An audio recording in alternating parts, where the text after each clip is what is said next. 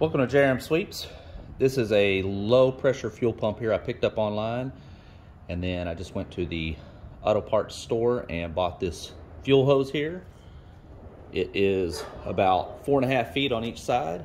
We're going to drain the gas out of this quad. I'm going to go over here to this gas can. Now this fuel pump did come with a little connector here that I just cut, and then I ended up wiring probably about 7-8 feet of wire here, and then connected these here with some alligator clips. Go ahead and connect everything. Now the reason why I mounted this to this 2x6 is because you're hearing that pulsating sound here from the pump. If you don't mount this, that pump is going to jump around, and so by having the weight of the block here, it's going to keep that pump in place. Total cost for this and the hose itself was probably right around 30 bucks.